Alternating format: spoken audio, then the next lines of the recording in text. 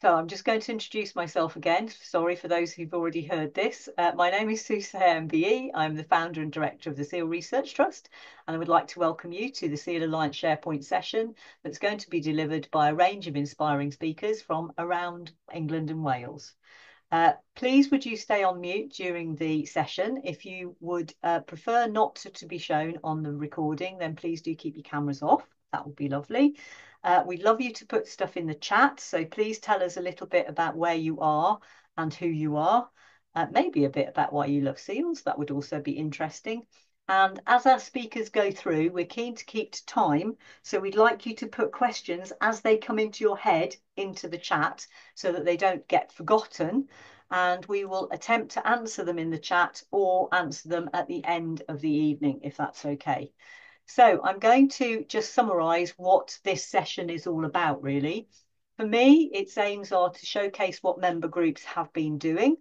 It is also to share ideas to inspire other people to take action, because all of us are quite happy for you to pinch our ideas and action them on your own patch. We're always keen to give seals a voice in a world where often money talks loudest. And we would like to celebrate the hard work of a load of amazing people, the vast majority of whom are completely and utterly dedicated volunteers. So that's the purpose of tonight. And hopefully the unofficial one is to give you some Sealy smiles. That's the main aim for me, really. So we're going to start with a pre-recorded talk. Dan Jarvis from British Divers Marine Life Rescue, he's head of conservation and welfare, has been unable to attend tonight, but he has recorded a session for you. What I suggest you do is that it's a video and the volume is a little bit quiet. So if you're able to, please do put the volume up on your computer so that you can hear it okay. The other video that we're playing, the sound will be quite a lot louder, but this one you might need to turn your volume up. Okay, on that, I will move over and start playing Dan's input. Hi there, my name's Dan Jarvis. I'm the Director of Welfare and Conservation at Marine Life Rescue. BDMLR is a frontline emergency response service for marine mammals in distress around the coastline of the UK. Tonight I'll be sharing some of our headlines and highlights from around the last 12 months or so, but going a little bit earlier in time than that to August of 2023. Our first headline comes from the common seal season, where in August of last year we had a really exceptional volume of call-outs that came in, mainly from the East Coast, where you tend to find them. In fact, it was double the normal amount of call-outs we expect to receive in an August, which is usually around 200 to 250, and instead we had over 400. It's not entirely clear what the reason was for this. It might have been that there were more seals born that season, perhaps, and there were more casualties as a result, or perhaps we just had a really bad year and had some bad luck, and a lot of the seals that were being born got into difficulty of one kind or another. So we're still looking out to try and identify more clearly what the reasons for that were from the data that we've got. But it was a really exceptional time then. But thankfully, this summer season has been much more on average. We've not had any exceptional volumes of call-outs in any areas of the country, thankfully. So it's been a much better season for them, and hopefully we'll see that more consistently in the future, or well, at least we can only hope, eh? You might also have heard us reference the mouth rot condition found in common seals as well in recent years. We're very actively investigating that in a joint project between BDMLR, the University of Teesside, and the Zoological Society of London, and we've still very actively been collecting samples from over the summer from the affected animals that have been coming in through our rescue work. So a big thank you to all of the vets and surgeries and staff and the medics who have been involved in data collection for this. Those samples that have been collected this summer are going to add to the previous few years' worth of data and can join the analysis now to see if the sort of the early conclusions that we're starting to draw, although certainly not definitive at the moment, are borne out by this latest data set that we've gathered. Hopefully in the new year we'll have a new update on the findings from this most recent season's worth of sample collection. Looking at grey seals, and again just over 12 months ago, to the southwest of England this time. In the period between September to December, it really was an exceptional time in the region, with every month a record breaker for the volume of call-outs that we received. We didn't have lots of particularly bad storms that time, but it might have been more down to a general period of long-term storminess and rough seas that might have led to a consistently high number of call-outs in that area during that period. But interestingly, after the new year, things really seemed to settle down and the volume of call-outs actually went to below average. So the season overall looked just like a fairly busy one, but looking at that finer detail, of course, it was pretty exceptional in the first half at least. The current season, of course, isn't in full swing around the entirety of the UK at the moment, so it's a bit difficult to give a full picture of what's going on, but just looking again to southwest England for comparison, we're just going to describe it as steady in the volume of call-outs and casualties coming in for rehabilitation. So perhaps we'll just leave it at that and not jinx things.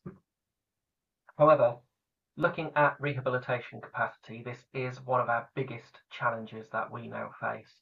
In recent years, a couple of centres have closed, others have started having to restrict the number of seals they take in for various different reasons, whether it's staffing or funding, or they go down for maintenance for a few months at a time, or even during outbreaks of avian flu, some centres have to close their door to protect other animals they have on their sites as well. So it does provide a really complex and challenging and quite dynamic environment for rehabilitation, and finding capacity for seals is becoming incredibly difficult in many regions, especially those where there's no local facilities available.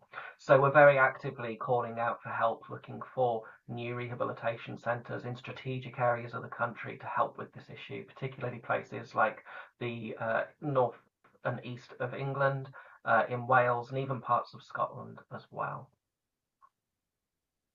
Looking at a few highlights of rescues from the last 12 months, back in January, we were able to rescue this adult male grey seal in Cornwall from an entanglement in a plastic ring. This seal is known as Commuter and was identified 6 years ago by the Seal Research Trust, and has always been known as an entangled animal, and it has taken this amount of patience and frustration, believe me, waiting and watching for him to come up in a location that's both accessible and safe for a rescue to be carried out. And finally, in January of this year, the stars aligned and we were able to do something for him. He was safely caught, the plastic ring was trimmed away, and thankfully the wound underneath was pretty shallow, so that was cleaned up and he was sent on his way. But the item in question, interestingly, turned out to be a paint lid tin seal.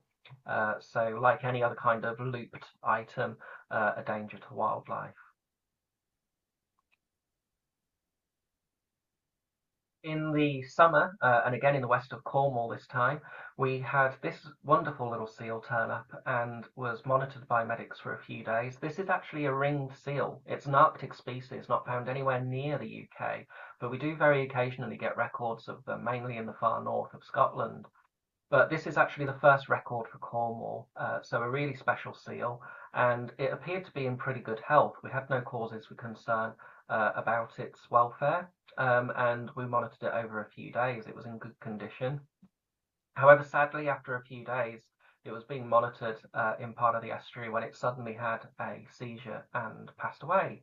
So that came as a real shock to us, because it had given no indication of having any kind of signs or symptoms of ill health up until then. But we were able to recover the body for a post-mortem examination, and the Cornwall Marine Pathology team have been able to do a really great, thorough investigation with assistance from the University of Exeter scientists to try and study as much as we possibly can about this incredibly special animal, and what might have been the reason it was here, what had happened to it during its life, and hopefully try to identify causes of death as well. It's unfortunately not been very clear cut on what the cause of death has been so far, but there's been a whole variety of samples taken from it to help us try to understand that.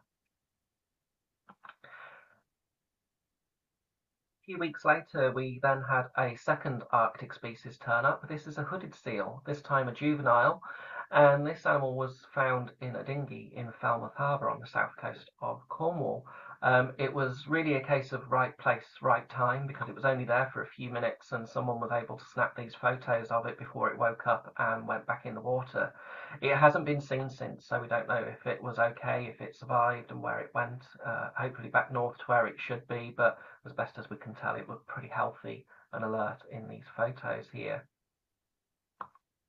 And And finally, more recently, just in October, in Northumberland, we had this little common seal that was spotted struggling in between some boulders. And as our medics arrived to come and check on it, it actually slipped and fell into a crevice between the rocks. So it was incredibly lucky that it was actually seen at all, because it may never have been found and met a horrible end. But luckily, our medics were able to dig their way through the sand and make a gap big enough to be able to get it back out again. So well done to all of our volunteers involved in these call outs over the last 12 months, anywhere around the country that they've been out looking to help these animals. Thank you also to our various partners who we work with, particularly the rehabilitation centres too. And thank you very much for coming along tonight and for listening.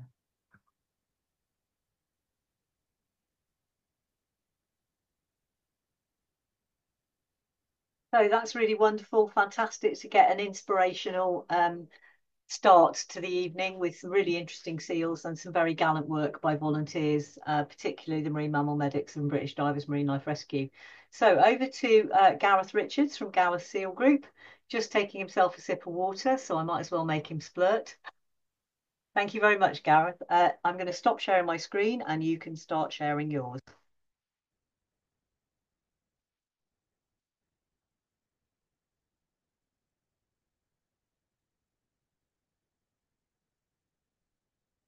And don't forget you're on mute.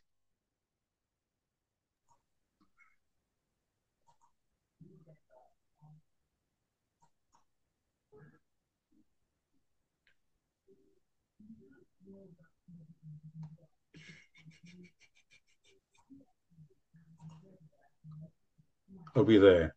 Lovely, we are there. Well done. Yeah, we've got it. Yeah, thank you, Sue, and thank you, Dan, as well. Well, hello, it's lovely to see you. I think there's 34 in this particular meeting so far tonight, and it's great to speak to you all. So it's hello from Gower Seal Group. Just to tell you, we are a small local group of volunteers, and we formed about 3.5 years ago, and that was in response to the sort of ever increasing events of disturbance here locally.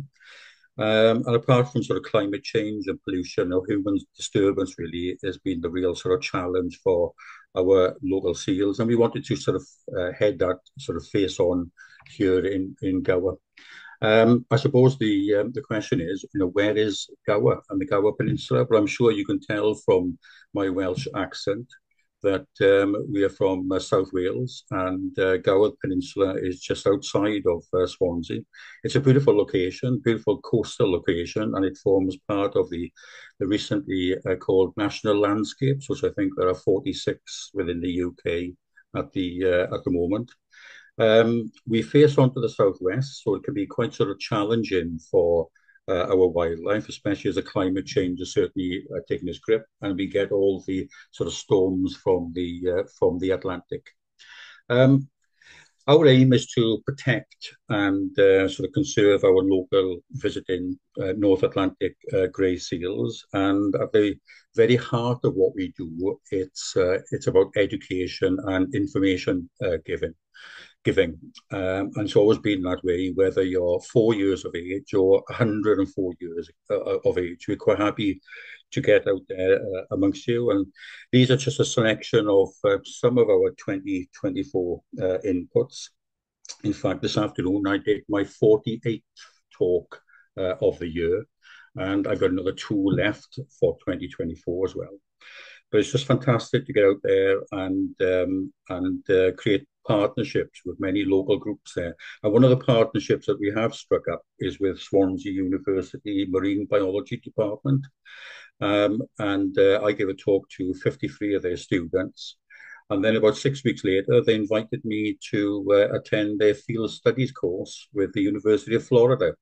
So I was absolutely over the moon, apart from one thing: it was held on Gower and not in Florida. But you never know, next year it might be in Florida. So but it was absolutely fantastic to be able to speak to those students as well. And of course, going into schools as well and presenting our junior and mini SEAL ambassador programs, because at the end of the day, the young people are our future, and it's so important to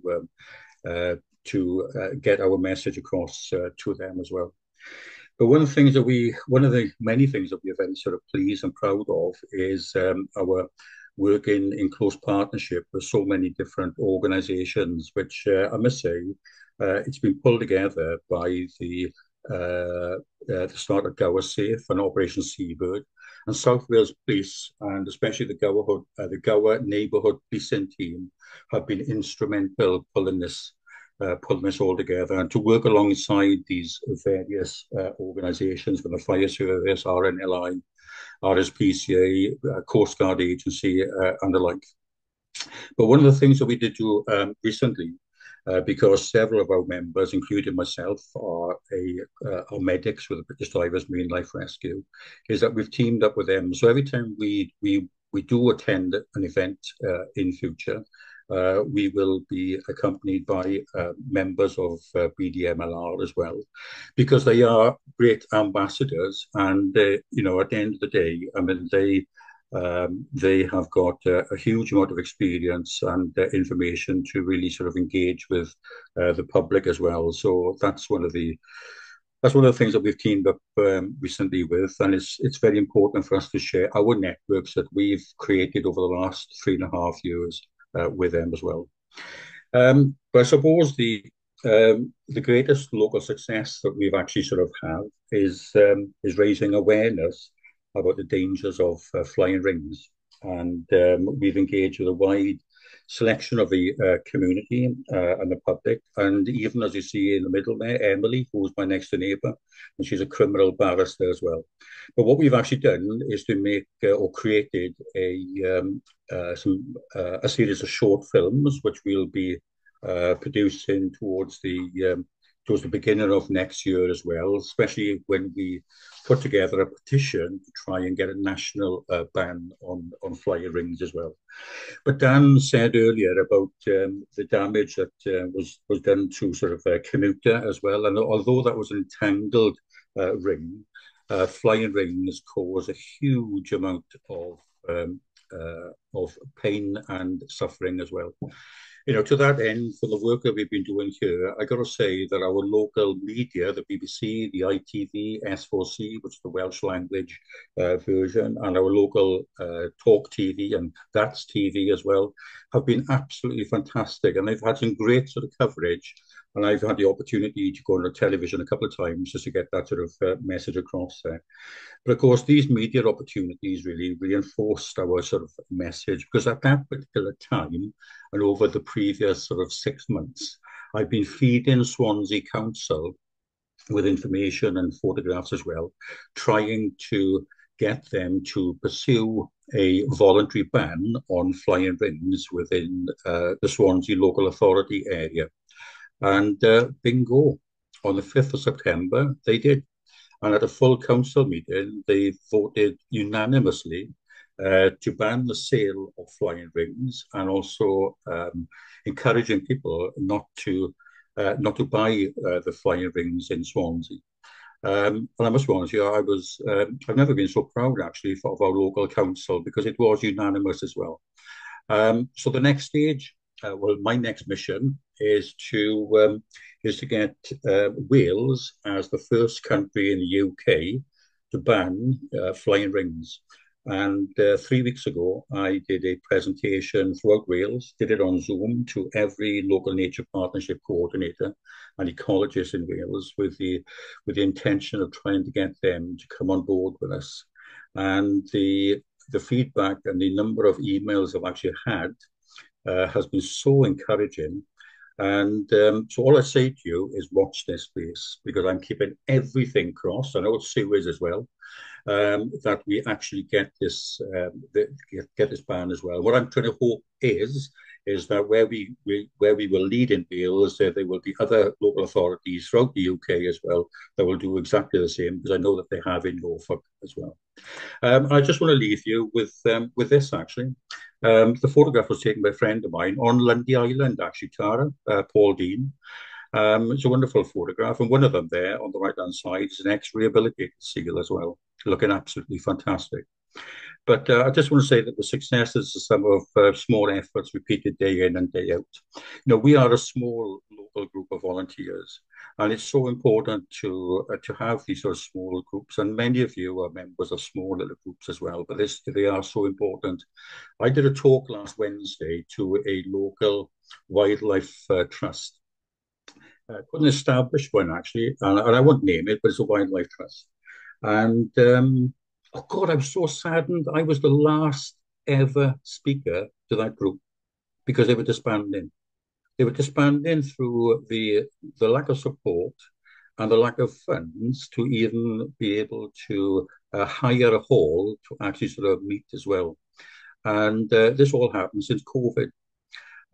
So my message really to all of you, because I know we're all like-minded people on this particular meeting tonight, is it is so important to support your local groups. Doesn't matter how large or how small they are. And it's about those small bits of effort as well, when they are repeated day in, day out, and that perseverance. Get a knockback, but just keep at it all the time. It's certainly happening here. The more times I get knocked back, the more I'm determined to get what we should be getting. And what we should be getting, as far as we're concerned here, is me giving them our seals a voice. So it doesn't matter what wildlife you're interested in or the environment, we need small groups as well. So please support small groups. And that's it, Sue. Thank you for listening. That's so lovely. Thank you very, Gareth. That's really motivating and uplifting to hear as well, and very important for us all to know. If not us, then who? We are all important and we can all make a difference. So we're going to go not too far away from Gower. We're going to come south a little bit, and we're going to go to Lundy Island. And Tara McAvoy Wilding is the assistant warden there, and she's going to deliver the next presentation. Over to you, Tara. Right, I'll just share my screen. Thank you. Right.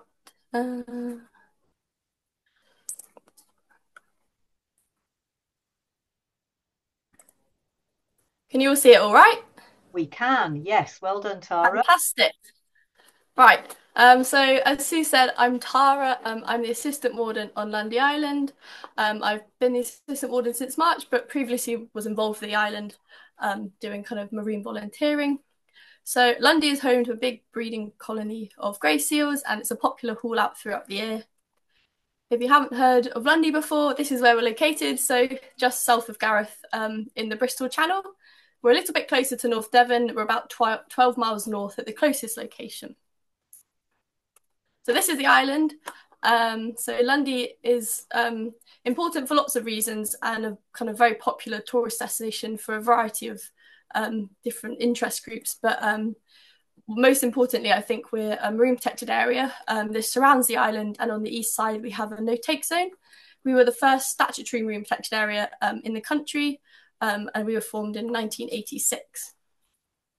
The majority of the land on the island is a triple SI, and part of this is the Atlantic grey seals fall under this protection because although they're marine animals, they do haul out on the island itself, so they could thankfully be covered under this protection. During peak pupping season, we have around 200 seals living around the island, but at the moment we're probably more like, we've dropped right down to probably about 100 seals, I think, at the last count. So the numbers probably will stay fairly stable throughout the year now until we get into pupping season for next year, which starts for us kind of end of July, beginning of August. But it was particularly early this year with the first pup, I think, being born probably the first or second week of July. Because of our importance as a breeding area, we conduct population monitoring and productivity surveys throughout the breeding season. So there's a map of our kind of route. The majority of the seals like to haul out on the east side of the island. So that's the place we cover the most. And we also do kind of regular pup checks to try and keep a track of all the pups born around the island. So this year we've had 71 pups born around the island so far, but we're still having a couple born probably for the next month or so, but we've really tailed off and we're at the end of pupping season now. So Lundy Island is a popular tourist destination all year round, but particularly during the summer months. People visit the island daily on small charter boats predominantly to snorkel with seals, which is a very popular activity.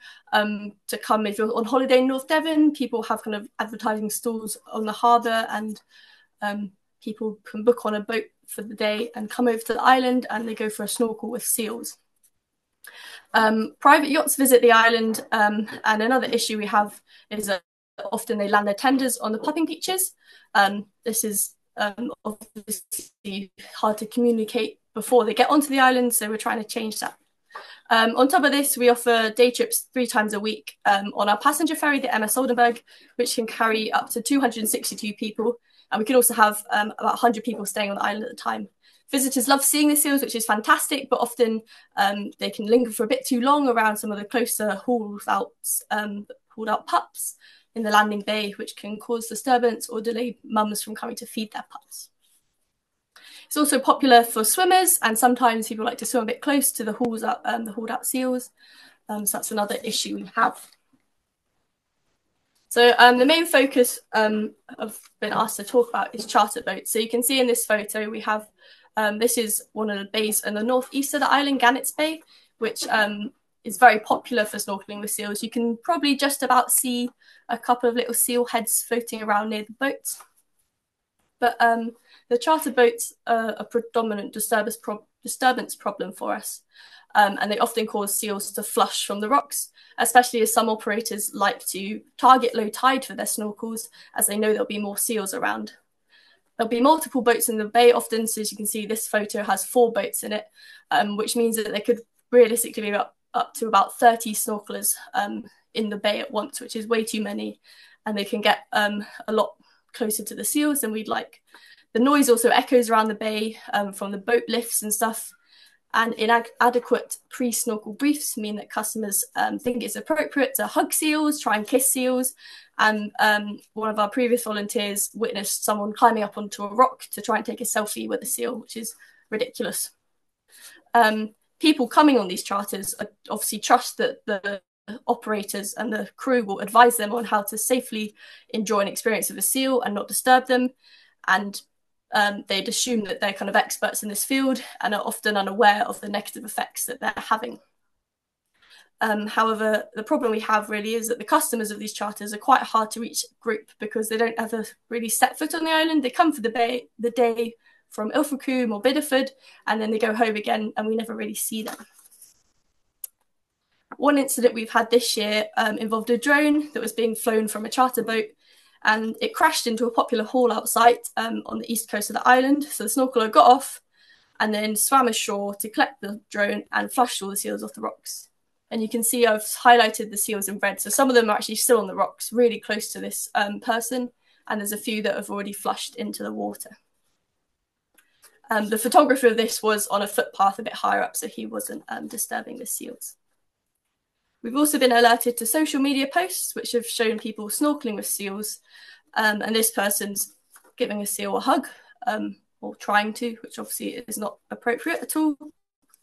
And the kind of sharing of these images and videos promotes the bad practice and also make the activity more popular because people will kind of idolize it and think, oh, I want to do that as well. And obviously, I'm sure you're aware of the potential risks this kind of close contact between a snorkeler and a seal has for both of them. This is just kind of 2 of the worst incidents we've witnessed this summer, but over the previous few years, I think I could do the whole presentation on just negative interactions people have had with seals. So what we've been trying to do about it, so to engage with people that actually come onto the island itself, which is a bit easier because we get to see them and chat to them, and a lot of them are staying on the island, so you can chat to them in the evenings. So it's a lot easier to reach them. We've increased signage around the island, which gives key information on seal disturbance and how to prevent it. And we also supply a variety of the Seal Alliance and Seal Research Group's leaflets in the pub, which is fantastic. We have an evening talk, which includes a bit about Lundy seals, about their ecology, and also how to reduce disturbance when you're looking at seals or going for a swim around the island. And we've made an effort to have this, you can see the bottom left sign. We put that in the landing bay, which is a popular place for people to snorkel and swim. And you can see on the sign, there's a little map, which is the map that I've put in the top right corner, which advises people where they should swim during kind of pupping season, because Rat Island becomes a very popular haul out. So we try and ask people to stay away from that area as much as possible.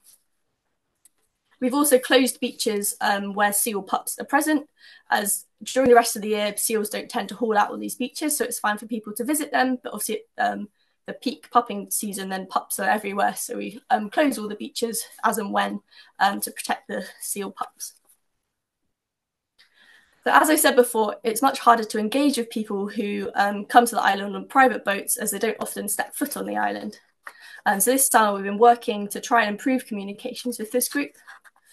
We updated the Lundy Seal Code of Conduct to try and encompass the key points from a collection of code of conduct that we think were most appropriate for the charter boats and their customers. And we tried to make it kind of visually appealing, so operators would want to display it on their boat.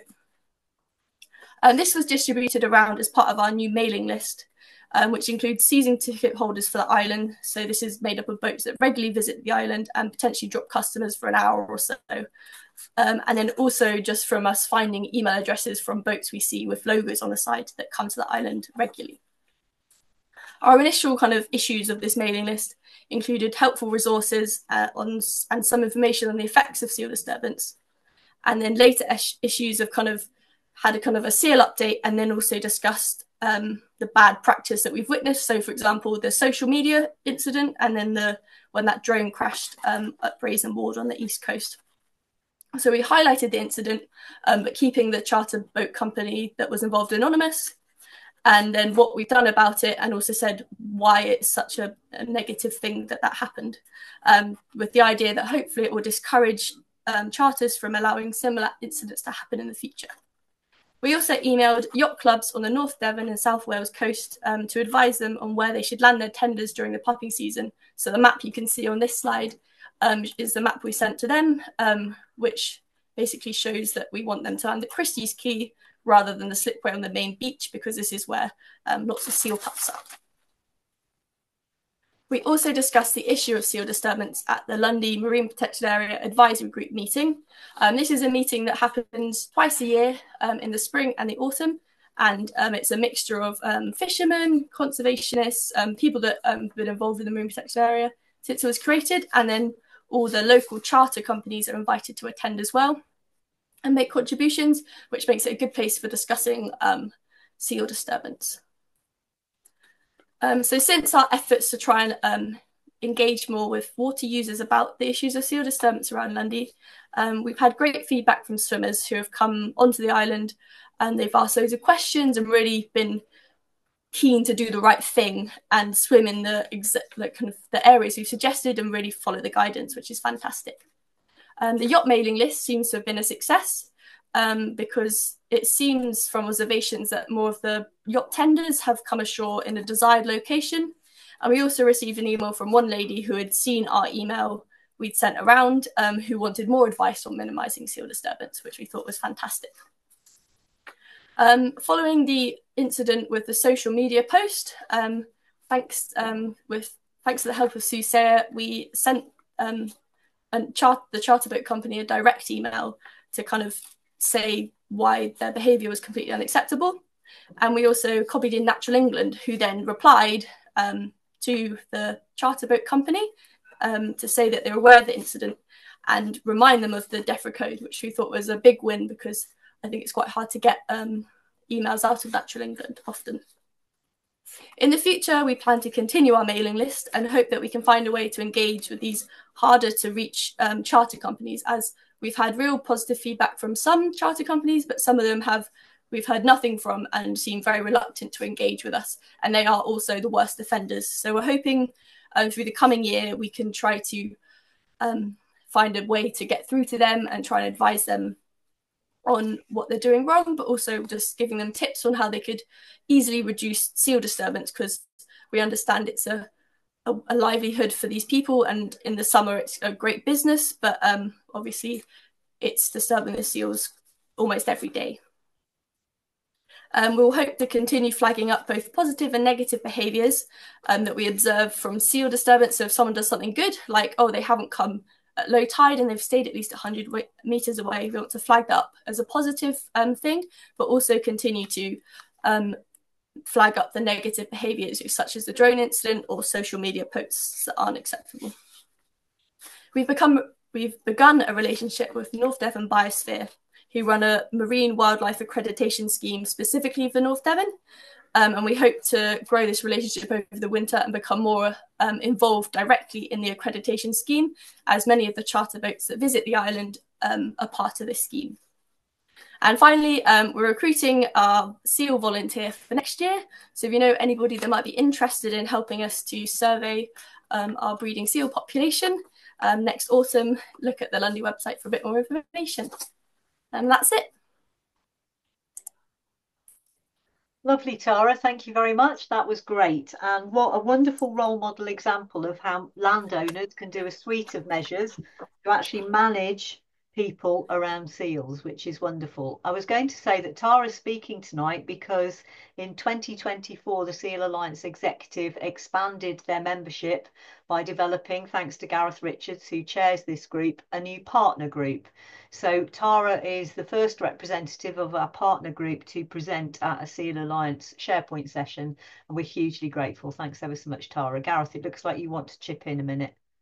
Yeah, I was going to ask you actually. So I just want to say a big thanks to Tara and Joe, the warden there. I was back there on Lundy back in September, and they've done a significant amount of work to protect the seals and the pups around there.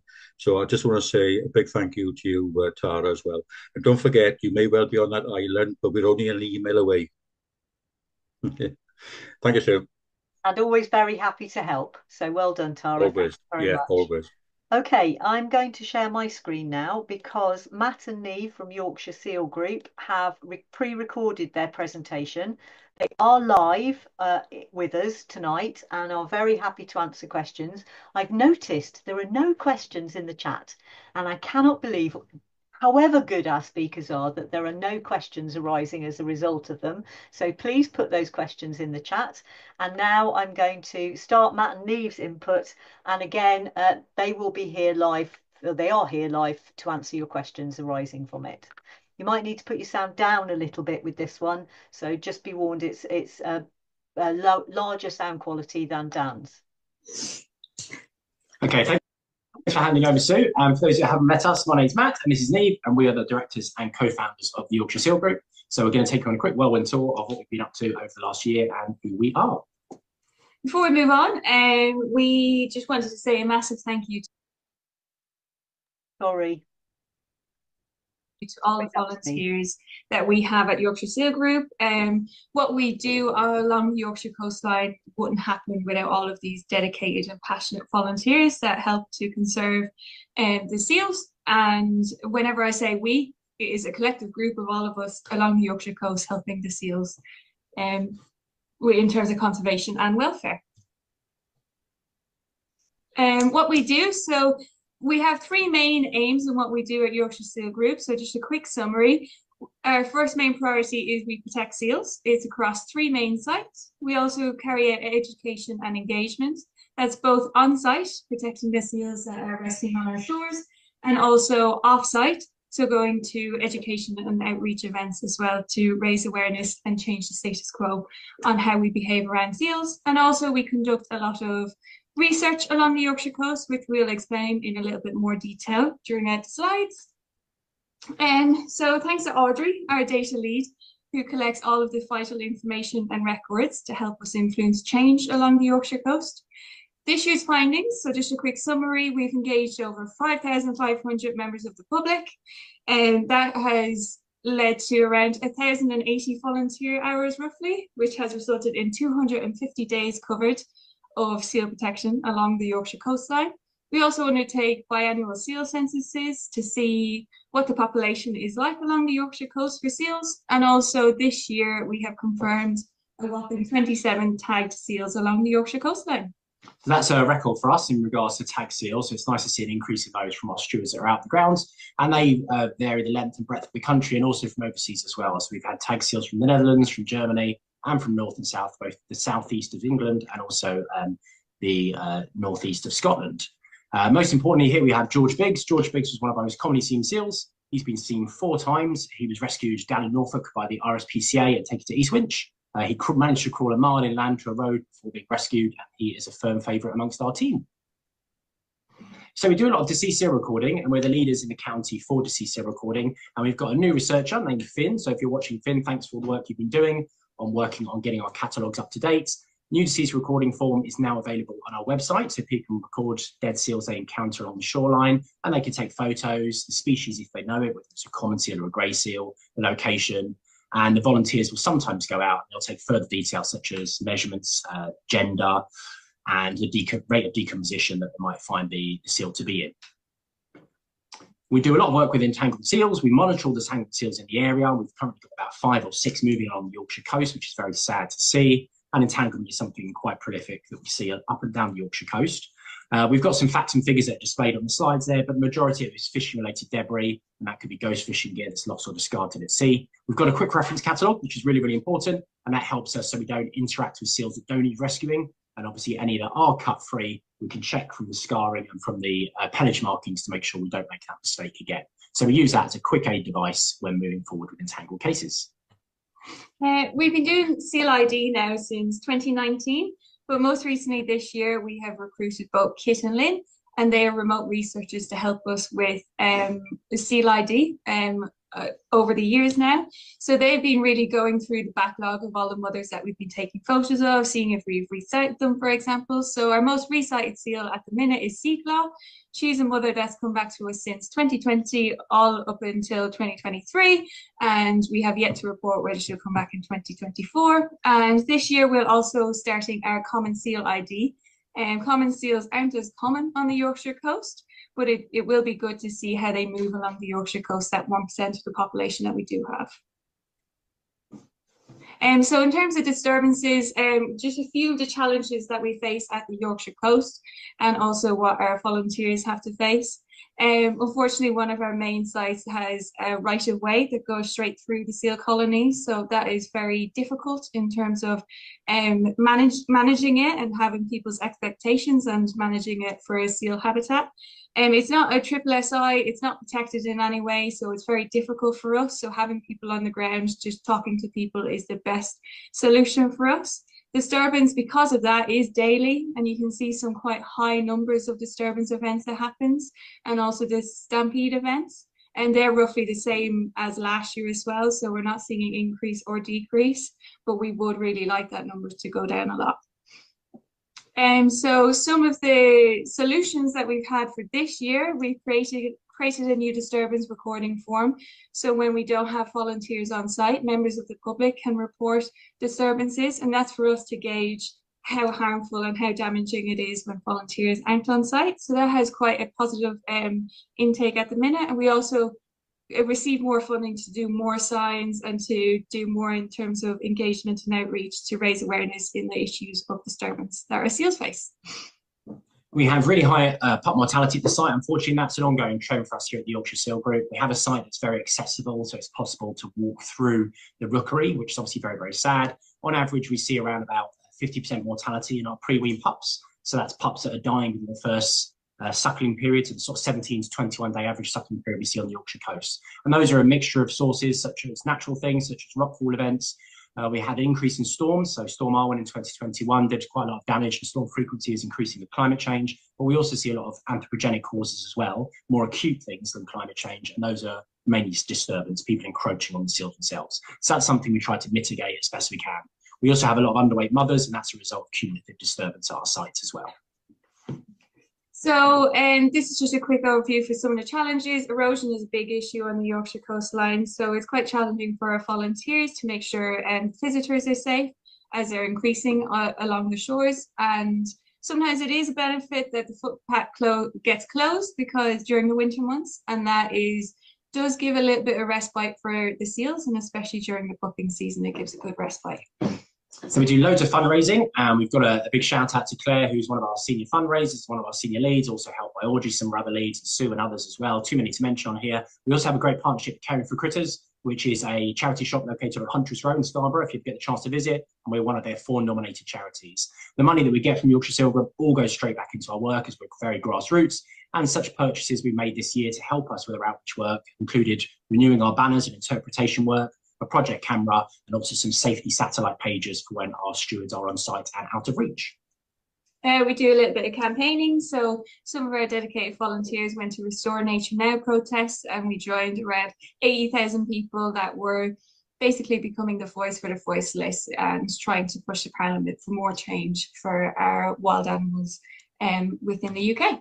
We can do lots on the flying ring campaign, which some of you may have heard of from other presenters this evening, which is a national campaign to try and get flying rings removed from our shelves. We've had some success with some retailers along the Yorkshire coast removing them, and some promises from others as well, so watch this space. We've also had real good support from councillors. You can see Councillor Phoenix here in one of the photos here, who was really crucial in helping us get it passed unanimously through the East Riding of Yorkshire Council. And they've also gone on to then share, as you can see in the right-hand picture there, on their social media, some of that messaging that we really want to get carried through. So watch that space on flying rings.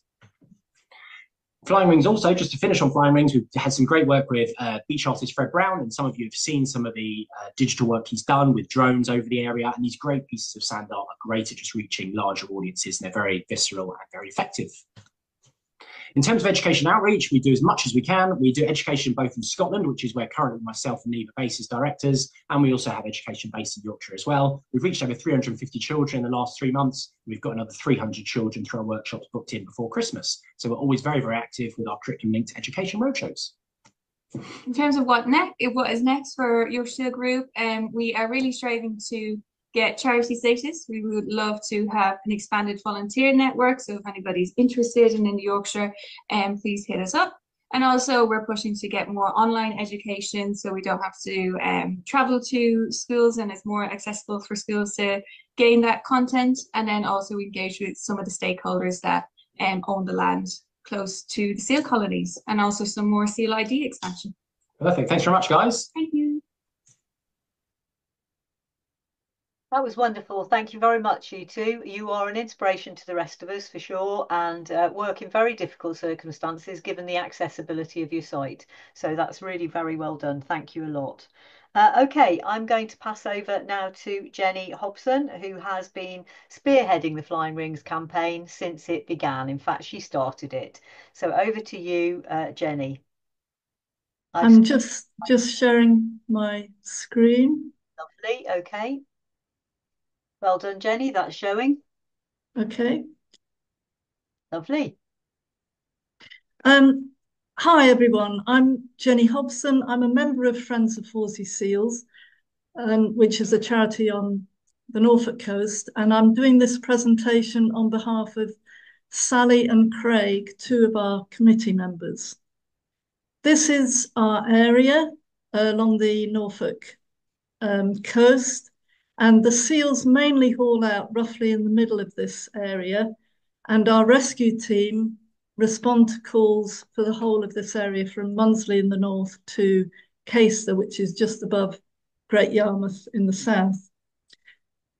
As the same as the other seal groups, our main aim is to enable the grey seal colony, as well as harbour seals who visit, to thrive, and to do this by protecting them from human disturbance and injury.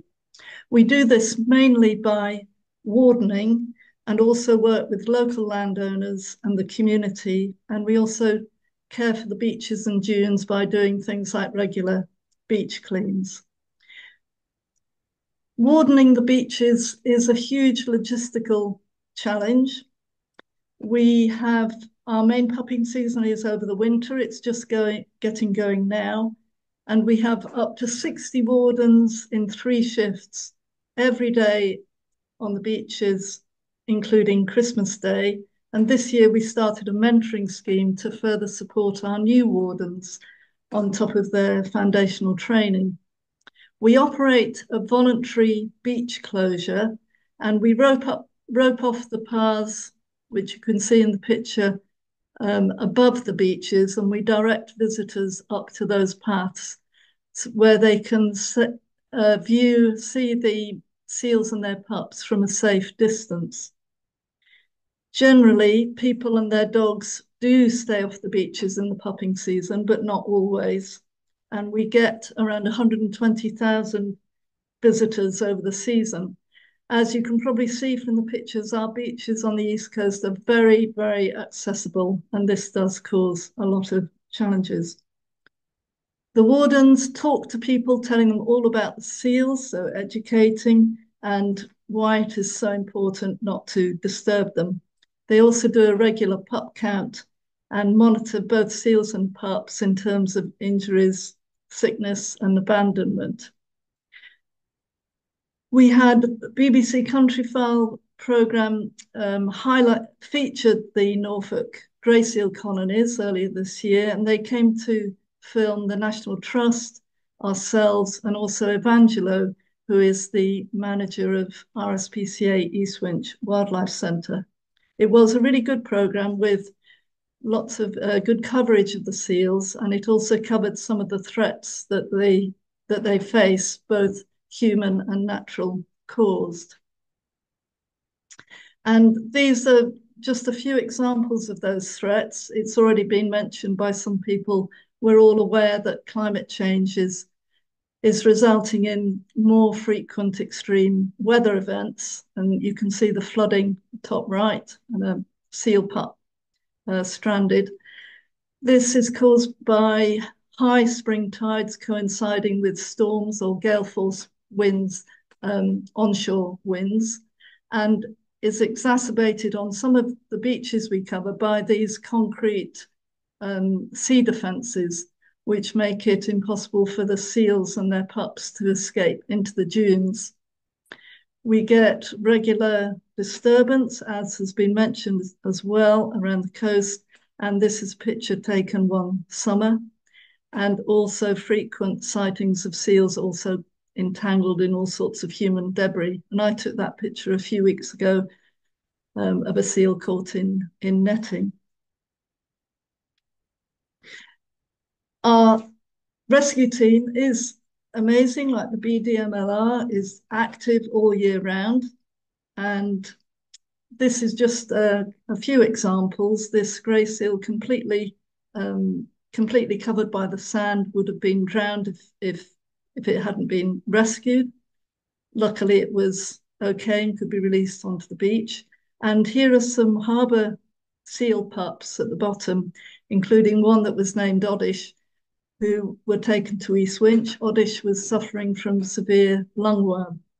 The pups are generally paired up in the centre to reduce stress and then put into a deeper pool once recovered to build up their muscles and their weight before release.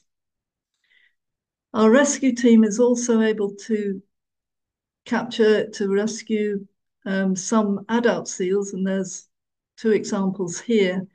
This is the third vehicle that we've managed to buy through donation. And you can see Cargill, who was caught in a tangle of fishing net, rescued in February, and after 7 weeks at East Winch was successfully released. And Sally monitored this seal called Ghostbug with a pink plastic flying ring around her neck for 3 years before an opportunity arose to rescue her in March. And these seals with the really serious entanglements would die of starvation or infection if they weren't rescued. And it's worth noting that it costs RSPCA East Winch between £10,000 to £15,000 to treat and rehabilitate an adult seal. And it leads on to the Flying Rings campaign, and it's just beyond my wildest dreams, really, the support that has come across the country, particularly through the groups of Seal Alliance, people like Gareth and Matt and Neve in Yorkshire and in Cornwall and many other places as well. This is just 3 of the seals that we've had in the last year off the Norfolk coast. Luckily, Hades and Goliath were successfully treated and released, but the seal in the pink flying ring is still struggling in the wild. But we are getting support, as you've seen already, and these big firms have pledged to only stock solid discs, including and some of the smaller shops as well. The challenge is still big, with thousands of flying rings being sold across the country. But we're also getting support, and Gareth has given a really lovely account of Swansea Council, and all 3 coastal councils in Norfolk have put up signage to raise awareness of the dangers of the flying rings. And as I think you heard earlier, the petition we launched this year through Seal Alliance was dissolved because of the early general election, but it did give us a dress rehearsal, and we realised we would need to do a lot more work to get the number of signatures required. So just a break from seals for a minute. Our wardens are out in all sorts of weather and get the chance to see a fantastic array of wildlife alongside the seals. And these are all pictures of birds that have been spotted by our wardens and photographed by them. As well as doing the wardening, the wardens do, again, very similar to the other groups, a lot of other different activities, raising awareness, raising funds, educating and school talks. We have a lovely education unit which we can take round to events. And this year we had a French TV company come and interview 2 wardens. We had to find 2 that could speak fluent French, and we managed to do that.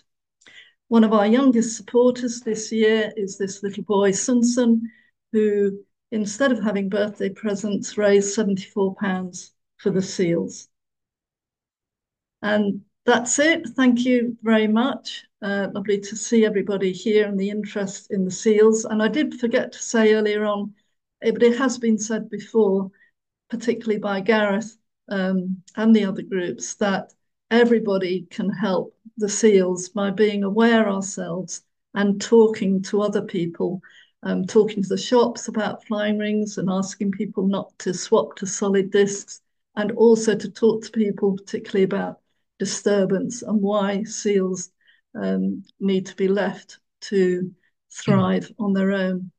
And a last thank you to Lynn, one of our other committee members who prepares our quarterly newsletter and gave me a lot of this information and photographs for the presentation. Thank you.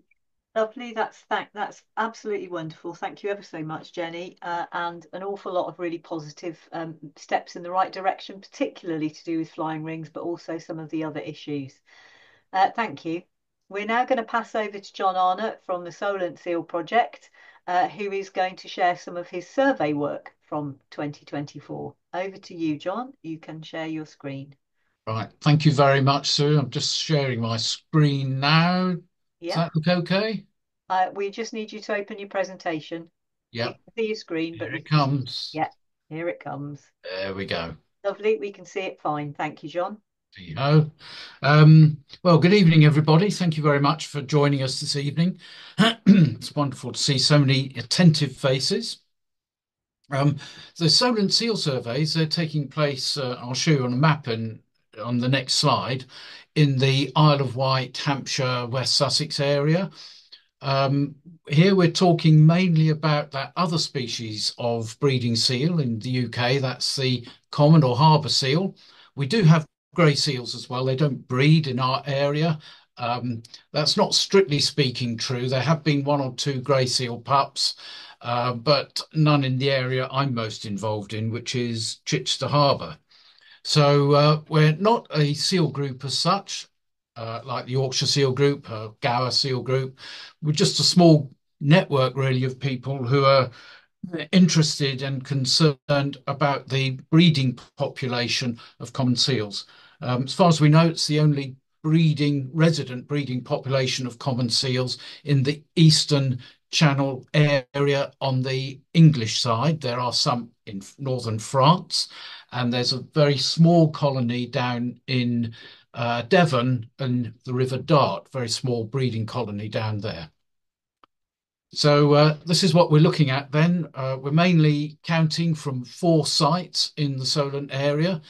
The Bewley River is a new one for 2024. So what I'm going to do really is just bring you up to date with the results of our surveys this year. It's not quite complete yet. I've been held up through illness, so I haven't been able to complete all the data analysis, charts, graphs, and so on. But this is as far as I've got at the moment. So we're just, so let's start my timer there. There we go. I'm based mostly in the Chichester Harbour National Landscape, formerly Area of Outstanding Natural Beauty. Just to the west, we've got Langston Harbour, and then Portsmouth Harbour. There's nobody really working on seals in Portsmouth Harbour. It's a very busy, both commercial and naval port, as I'm sure everybody is aware. What's interesting, though, is we do have seals using Newtown National Nature Reserve on the northwest shore of the Isle of Wight, and also, as I said, new this year, a very small number of seals using the Bewley River. So here we go then, some of the results. This is from Chichester Harbour, and it always takes a little while to look at these charts. I've got a black bar along the bottom covering the dates here. I don't know whether everybody else has. Whoops, can't get rid of that. But so we can see the dates. You can see the dates fine. So we do 8 surveys throughout the breeding season of common seals. We, of course, record the grey seals as well. Our survey dates are always on low tide, low water of neap tides, and they start on the last neap tide in May, and the last survey is the last neap tide the first neap tide at the beginning of September. So they're normally in between, they're 2 neap tides per month, as you can see. They are coordinated then across those 4 sites. You need to look at the left-hand scale there, the vertical scale, which gives you an idea of the numbers that we're looking at. When you look at each date, it's pretty obvious. The common seals are the kind of orangey colours, grey seals are blue colours, and the paler the colour, the younger the animals that we're recording. I'm going to come back to that when I've shown you a couple more charts like this. So you can see there the peak numbers were in July the 16th, I think. Can't actually see that date myself. And it's very interesting. If I just use my pointer here, the number of pups that are being born, it's very much used to be that we would get perhaps the first common seal pup in the very last week of June, and then the others would all arrive during the first 3 weeks or thereabouts of July. But this year, it's been getting a little bit earlier. It's quite a common story. The number of pups born in June really started to come in a lot earlier. So the second neap tide in June, we recorded 6 pups there. So these are just the peak number of pups that we see on our surveys. So here's the result for Langston Harbour. There are a couple of occasions when it was not possible to carry out the survey. And that's because Meg, the environment officer over there, she's on her own. There's no backup. And if she's called away or got a very important meeting, she just has to miss the count date. So she's operating on her own. But there's another problem there. And I've put in, for the first time, these grey bars, which are seal species. It doesn't look as though there are many seals there, but if I only included these coloured bars for the actual identified species, it would give totally the wrong impression about what's going on in Langston Harbour. Small numbers, look at the vertical axis, it goes up to 14 there. But one of the problems is the seals seem to have moved to a creek, which is very difficult to access. None of these count sites, by the way, are accessible from the land. The two of them, Chichester Harbour and Langston Harbour, you have to approach by boat. And in Langston Harbour, the seals have moved to a small creek, and if Meg goes up there in the boat, it just causes complete disruption. So she doesn't want to do that. So she tends to go back to her office after having had a good look around by boat. And from her office window, she can actually use a birding spotting scope to count the seals in the harbour. But right at the top here, you can see she's dealing with a distance of 3 kilometres, and it's just very difficult to identify seals at that distance. So we're having to just put in the numbers of unidentified seals as well. In Newtown, on the Isle of Wight, Newtown National Nature Reserve, look, the vertical scale just goes up to 7 there, but it's become quite an important site for grey seals. And the grey seals, as I said earlier, don't really breed in the Solent area, certainly not in Chichester or Langston harbours, because there's nowhere really safe above the high tide mark where grey seals could have their pups without being disturbed by walkers along footpaths. But at Newtown, or near Newtown, not actually at the nature reserve, but not far from it, there was 1 and possibly 2 grey seal pups born over I think it was actually the winter before last now. But you can see there that it's also used by some common seals as well, but no pups. And then finally on the Bewley River, this is I've not visited this site, but I do know the Bewley River a little bit, so it's not as extensive as the other 3 sites, and boats do go up and down, and occasionally, just through their normal navigation, they inevitably do disturb a seal or 2 and make them jump into the water, but very low numbers here. The vertical axis just runs up to 4. So what I thought, sorry, I'll just go back one. There was a common seal pup there on the 16th of July, which is very interesting. So it's not just Chichester Harbour that has the pups. But I just put a composite of these 4 charts together using the same vertical scale so that you can see approximately where these seals are going. And it's quite clear that Chichester Harbour is the main site. There are a couple of haul-out sites within the harbour. But nevertheless, the Bewley River, Langston Harbour, Newtown National Nature Reserve, these are all important sites for the seals that actually do use them. Common seal pups, I do keep a record, or we keep a record of the peak number of seals seen. There were 9 recorded in 2024.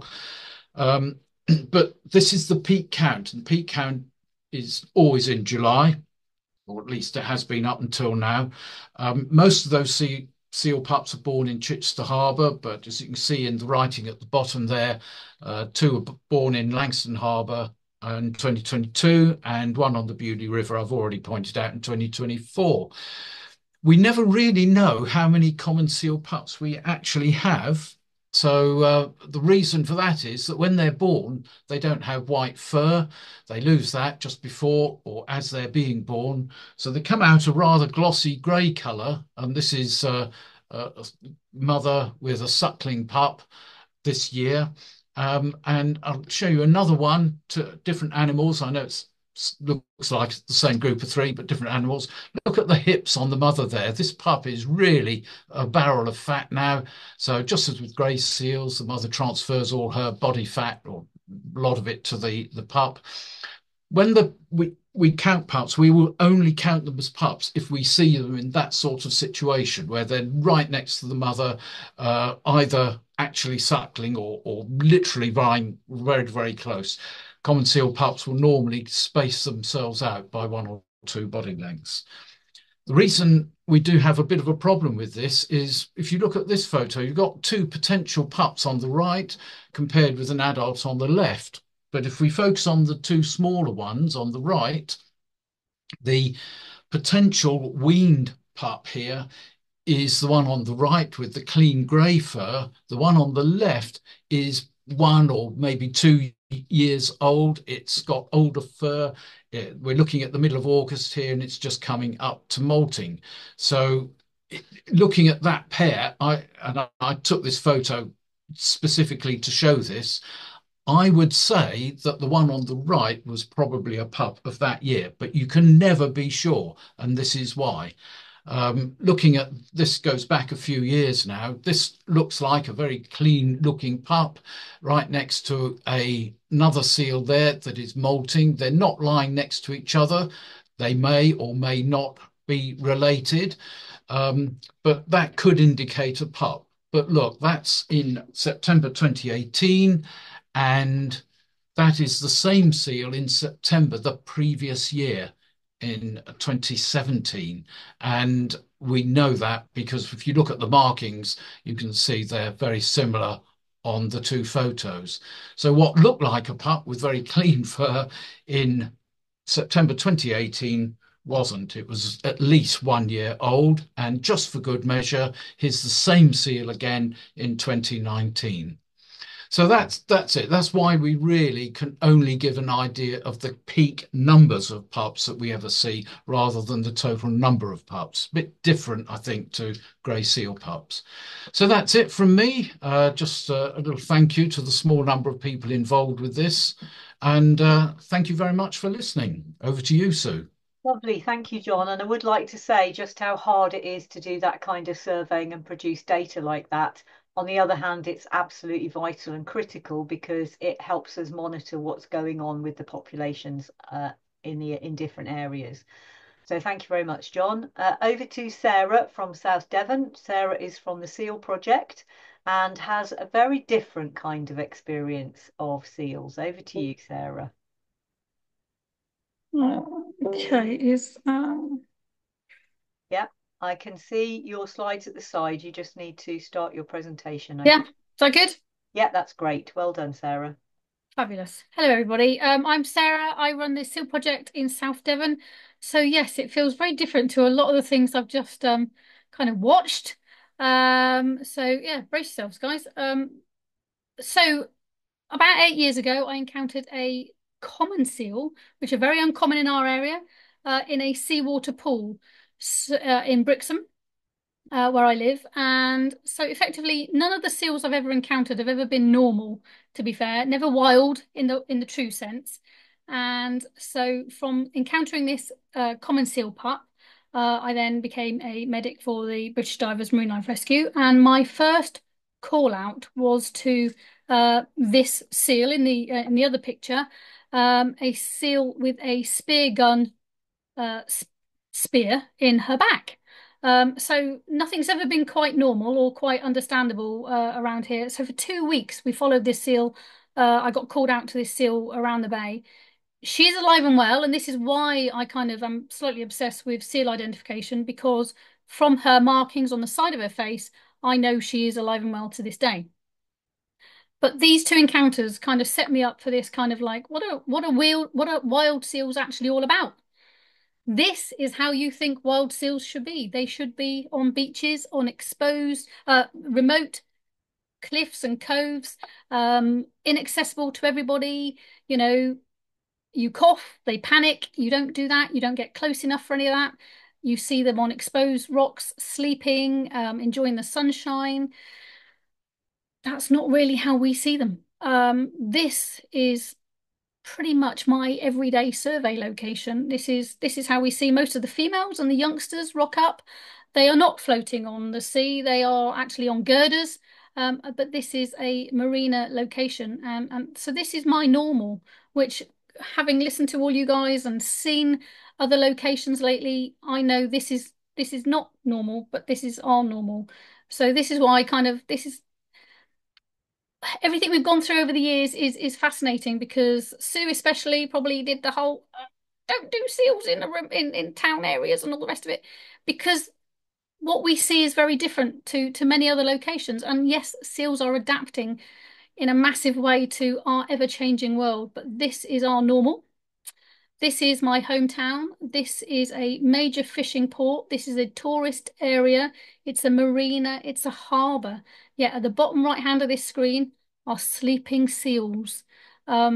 It doesn't seem right on any level, but it doesn't matter how much I sit there and wait for a massive disturbance. They can watch these massive trawlers go past them, welding, blasting their horns, all sorts. They take so little notice. It's beyond wrong at times, but it's our right. So this is, as anybody that knows me, this is our haul out area. So the wooden structure around the marina that you can see on the right hand side of this photo is my main haul out site. This is now a county wildlife site because we've surveyed this so well. It is now the first artificial structure to be given a county wildlife status, which we're very proud of. It doesn't work for many people, and we've had people come down from Yorkshire and stuff come and survey with us and gone, oh, you're too close. And yes, we're not within that little 100-meter thing. And seals are, if the seal looks at you, you're disturbing them. These seals are hanging out next to people on their boats. It's very bizarre, but it's also weirdly normal here, which isn't normal by any stretch. But this is where the seals come year after year. It's the same seals year after year. It's also new seals year after year. What makes them come in here? We've no idea. They're not chasing the fish. They're not following the fishing boats. It's nothing like that. But they're also clever seals. The tide comes in, they haul out on these structures and they can rest. The tide does not come in and take them away, or make them go in and get wet when they don't want to get wet. They also don't like the rain, but that's another matter altogether. But anyway, so this is where we kind of survey. This is where we also see when the wave screen, as it is, as we call it, is being fixed. You can see the seals in the circles. They will just lie there while work is going on around them. It's not right, but this is how they've got used to this location. They're not threatened by things because actually they're probably some of the safest seals in the country. They've got 24-hour security. They're on CCTV and nobody can get anywhere near them unless they're on a boat, to which they can be stopped at any point. So they've got quite a cushy little life. So these are our versions of normal. The seals hang out on boat docks, jet ski bays, pontoons, and this is not just in the harbour area that we see. This is in the local river, and this is not just grey seals. This is a few common seals as well. So this is kind of like our everyday survey locations, to which we do a few different locations, and they're often the same seals. Dinghies, jet ski bays, buoys. They're all different things, all man-made. And this is what gets me, we go to different locations and we see seals doing proper sealy things on beaches and all the rest of it. We very rarely see that. So our issues change. This is a new one, I have to say. This is a very comfy seal. This is slightly further along the coast. And who can stop her from sleeping on here? I'm fairly sure we know this seal. And again, here, this is a ferry.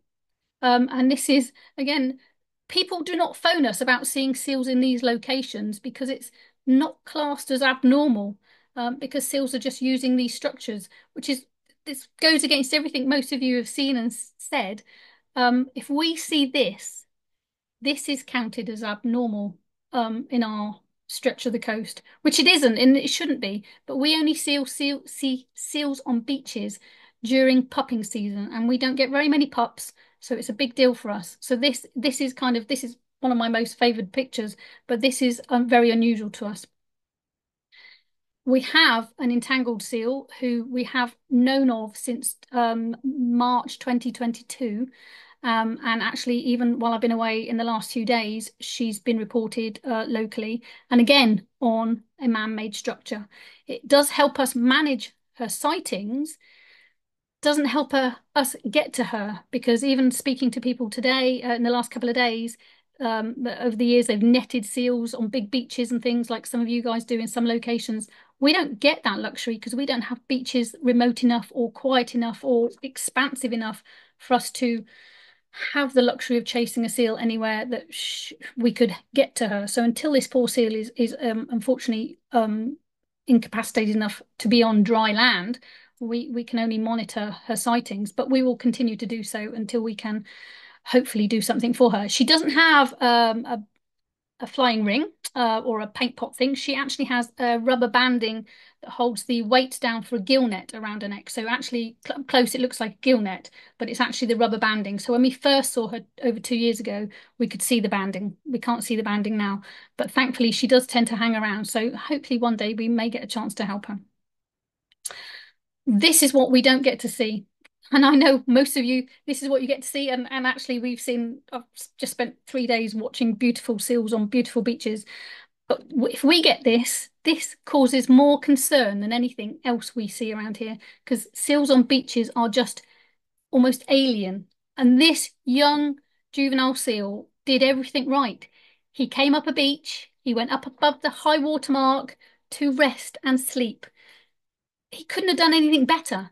He was just on a coastal path, a dog walking beach, and a beach with a cafe. And for a few weeks, he just tried his hardest to be a seal.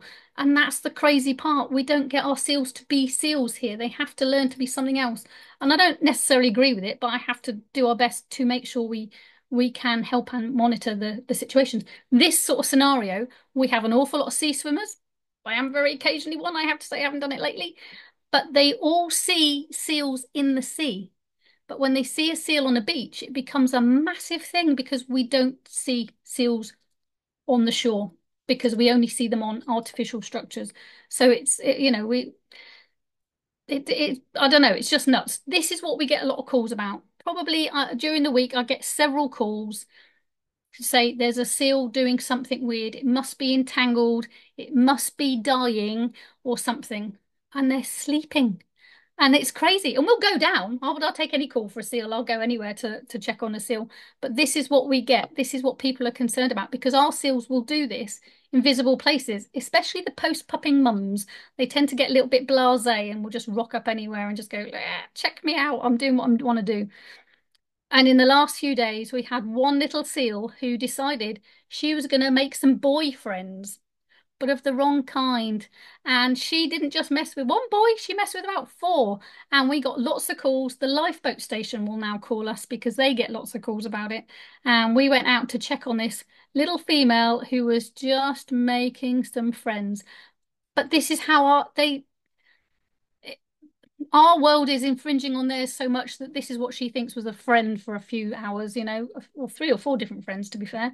But it unnerves people, and so we get lots of calls for that. But also, we do get some common seals, and this was our common seal pup of the year. We've had a couple, but this year we just had one. And with the help of the local harbour authority and the Navy, they did their very best to help us keep this newborn pup safe. And unfortunately, she didn't last for more than a few weeks. And again, we'll never know why. But we couldn't have asked for more help. And we know going forward that the harbour authorities will do their best to make sure if this mum needs to come back to that same sort of area next year, we'll be kind of ready to give her some space to do so. So yeah, we don't get very many comments, but this is what we've got to do. And when you think you've seen it all, and this isn't a man-made structure at all, we get common seals up trees. So you never know what your next call out is going to be. So this is why we love doing what we do. We try and educate people, stay away from seals and don't do this and don't do that. And then our seals just do the strangest things. So this is why we love what we do. We're only tiny by comparison of most of the guys that we've just heard talking, and we do need some help in doing our identifications and stuff. So if anybody really wants to help us, please do. But we love what we do. I've been to a location in the last couple of days that's got thousands of seals. We think 30 odd is amazing. But we're all doing what we're doing for the right reasons, and we're all doing it because we love the seals and quirky or normal or whatever. I think we're all part of a magical little world, and I wouldn't change it for the world. So yeah, seals up trees. What more do you want? Wonderful. Thank you, Sarah. I think that just shows us how imaginative, creative and adaptable our grey seals can be, not to mention our harbour seals because they do the same thing. So thank you very much. I must apologise to everyone because obviously we are going to go over tonight. However, we have one more presentation from me, and in order to try and keep to time, I have a script which I'm going to read so that I don't ad lib and take too long to cover. So here we go. This is a summary from Cornwall and all the amazing volunteers in Cornwall. So this is the Seal Research Trust update. We now have 1.8 full-time equivalent rangers who help us with administration and looking after our volunteers. We continue to work hard to change and enforce the law. Seal Research Trust work with the Wildlife and Countryside Link to create a briefing document summarising the need for seal disturbance to be made illegal as requested by DEFRA. Along with other organisations pre-election, SRT created a manifesto, as in the bottom left, as was obviously for seals. We reported a case where a seal was deliberately injured to the MMO, and interviews have taken place under caution, but we await the outcome. Along with the other Seal Alliance members, disturbance data was submitted to the Wildlife and Countryside Link. Sorry, wrong slide. Alongside other Seal Alliance members, disturbance data was submitted to the Wildlife and Countryside Link Wildlife Crime Report. Marine mammal crime was higher than bat and badger incidents, which will likely surprise most people. Just going to go back a minute. Our volunteers continue to record disturbance incidents, this one involving a single seal disturbed in the SSSI where it is an offence. It was reported as a preventative measure, given that the site would have hundreds of seals in the following 2 weeks. And here is the data showing that bats and badgers had fewer incidents reported, although more convictions resulting. In 2024, we completed 25 consultations, 8 Cornwall-wide, 14 UK and 3 globally on a variety of issues. We continue to work with the statutory agencies, and my request to Detective Chief Constable Harrison was the need to revisit England's police wildlife crime priorities. Our feedback, we hosted a visit from DEFRA's Seals Policy Advisor and a day-long visit from Natural England's National Enforcement Team. Our feedback to the JNCC about the Sea Mammal Research Unit South West England surveys have resulted in a delay in the report being released. Advice was sought by the Mammal Society and Natural England for the threatened species recovery actions. We are collaborating on our local nature recovery strategy and also our marine nature recovery framework, as seals are a top 10 priority species. We've worked with Cornwall Floating Offshore Wind, recording underwater seal vocalisations. We partnered with Cornish Lithium and Natural England to explore drone best practice. The results lead us to advise a minimum flight height of 110 metres with a minimum flight distance for a minimum amount of time. Raising awareness about best practice around seals remains a priority, and we thank Winterwatch and Springwatch for sharing best practice messaging. Along with other Seal Alliance members, we substantially mitigated the content of this programme before it was aired. We continue to highlight photography best practice, showing people how far away we are when we take photos that look close up. We add stickers to social media photos, as well as private messaging people whose advice could be improved, whose messaging could be improved. We had a wonderful 6-month exhibition at the Kurt Jackson Foundation, visited by over 10,000 people, and we supported Operation Seabird at the Global Bird Fair, as well as organising 3 events in St Agnes, St Ives and Falmouth. Our volunteers attended multiple public events and gave face-to-face talks online and online. Our schools competition ran twice and led to lots of schools talks and youngsters getting mini Seal Ambassador certificates. Amazing volunteers continue to send out letters about the need to stop selling flying rings and replace them with solid discs.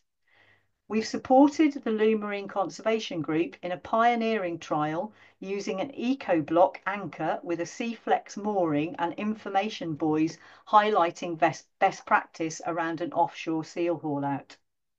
As you know, our new resources in 2024 included our DEFRA Enjoy, Respect, Protect leaflet, as well as paddle and boat stickers and a photography best practice poster, all of which are available to you for free. And what about seals? So Dan has already mentioned the two vagrant species, ringed and hooded seals, that turned up in Cornwall. Two harbour seals travelled from Sarah's Patch long distances, including Kraken, who swam 250 kilometres in less than 18 days, and harbour seal Kelpie, who swam 300 kilometres in 52 days. We now have 5,643 seals that link the red starred site to all these orange sites across the Celtic Sea, with 3 links to the Isle of Man and links to 2 locations in France. In fact, this seal was seen last month arriving from France. When mums have pups on public beaches, we team up with British Divers Marine Life Rescue to set up volunteer pup watch rotas. And data collected on 2 occasions shows the average feed time for both pups was 8.5 minutes during daylight hours, with fewer feeds on days 7 and 8, increasing after that, with both pups apparently weaning on day 14. Lastly, one mum wings mated 10 times with Beachmaster Starline, bit of a toy boy, over multiple days, and mated once with another male called Flipper Eyes. This is brand new science. We also tried to identify dead seals, and this one, called Swims, showed some interesting information about wound development. We've known her since 2009 at 6 different locations, and what started out as an apparently insignificant injury developed over time into a flesh-eating wound that likely contributed to her death. It was very, very nasty. Another seal who made us smile in 2024 was adult male horn caterpillar, ID'd since 2001 but seen much less frequently since 2015, and who has now defected from the north coast of Cornwall to the south. I thought you would like to see this birth sequence filmed by fantastic volunteer Martin Yelland of a mum who was waiting to pup, which looked like a red football, getting interrupted by another female who she understandably got very cross with, before finally giving birth to a pup in a clear amniotic sac, which completely disappeared as soon as the pup rolled over. What a privileged sight. 2 other interesting behaviours included kelp, this seal here, sleeping at the surface whilst breathing, you can see the bubbles, and before sinking down to the seabed and continuing to sleep there. Also, Fat 4, who was seen feeding these 2 different pups of different ages. Please remember that we're an independent, self-funding charity, relying on wild seal supporter adoption schemes, our Jumblebee fundraisers. We currently have a jewellery one until the end of this month, and our one-stop online CD shop. We've got some great gifts for Christmas, including this book, Excuse Me, Are You My Mum? Written by Rob Wells. It's our first book that we have self-published. It's a wonderful story of a seal pup overcoming 9 different challenges, but with a feel-good, very happy ending. Thanks to all our volunteers who are utterly amazing, and to you for your interest in seals and for listening. Thank you very much. Okay. I'm going to stop sharing my screen there. We do have some interesting comments and questions in the chat. What I'm going to do is say thank you very much for joining us. I'm sorry we've gone a little over time. I'm going to stop recording, but we are going to stay on for a short while so that you can answer those questions and hopefully get some answers to things that have been interesting you.